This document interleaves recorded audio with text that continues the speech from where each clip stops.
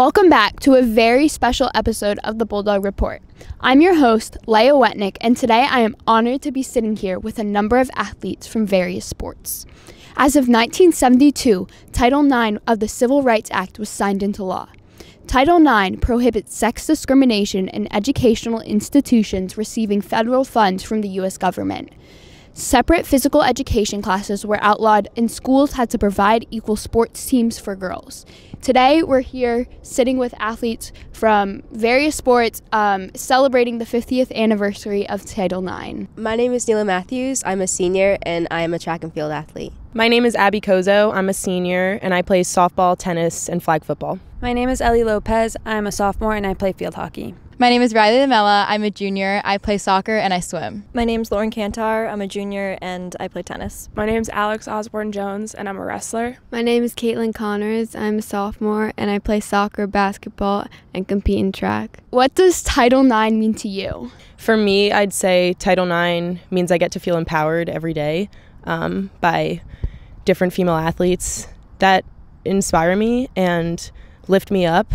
And empower me, because I do feel empowered every day. And it means I get to explore other parts of my identity that that don't just include academics or extracurriculars without sports. And obviously Title IX includes a lot of those things.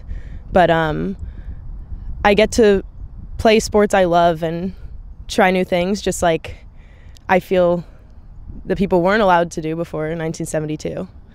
It's vital that women get to do these things. Title IX has given me and a lot of other women the opportunity to look up to people in sports, other women in sports, who are such an inspiration for us to reach after our goals. To me, Title IX means increased participation for women in sports that they weren't able to do before. Like for me, in swimming, I raced against men, and at the time, in 1972, I'm sure that was frowned upon. And beating men as a freshman was really empowering for me. I would say that wrestling is starting to become inclusive. It was just this past year that girls wrestling became an official sport for schools.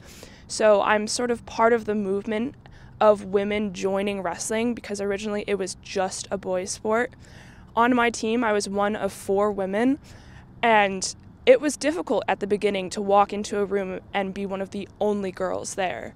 It was hard to have to work harder than my male counterparts to build up the strength and to be seen. However, I think that as more girls join wrestling, it is becoming more inclusive and it is becoming less of an issue to be the only woman there.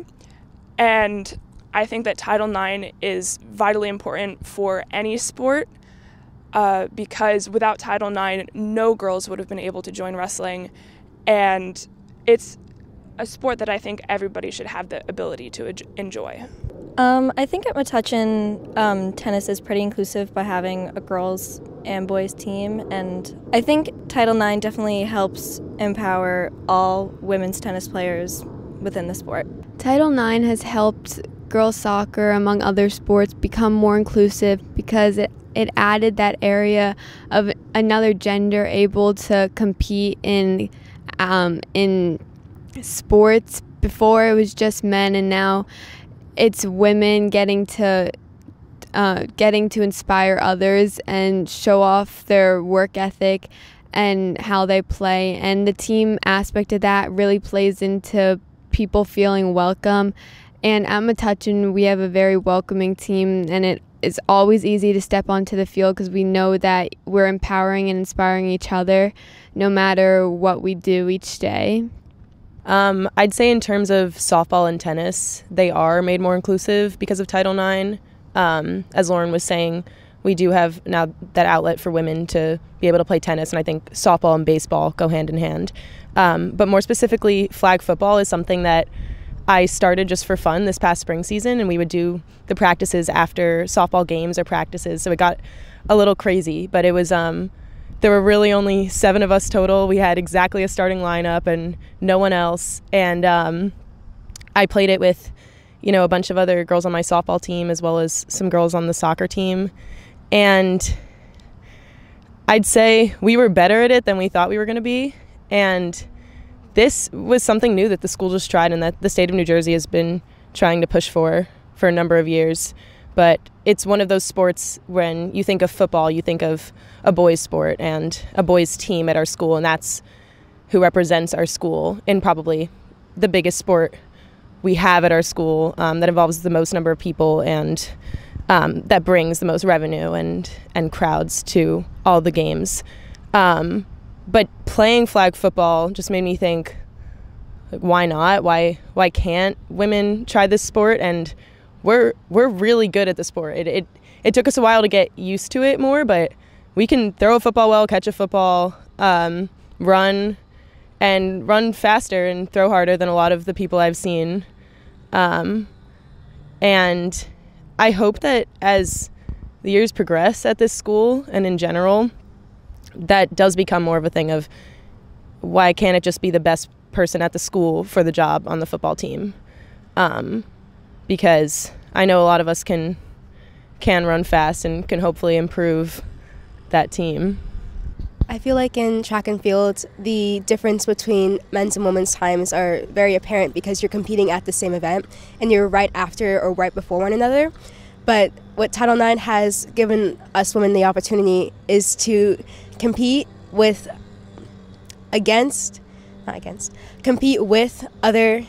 talented females and compare times in a sense, because there are women on our team and other teams that have even stronger times than even some men on other teams, which is so empowering that we can have an opportunity to even compete at that level. Although the times are different based on competition-wise, it's still nice to see that there are women who are basically able to work as hard as they are able to and as hard as they can, and still able to make a dent in a pretty in a male sport. Okay. What do you hope to see for the future of your sport in terms of inclusivity at MHS? So for swimming, there's kind of a clear-cut distinction between women and men because there's not another kind of category that people that don't identify as female or male. It wouldn't be female or male. For people that don't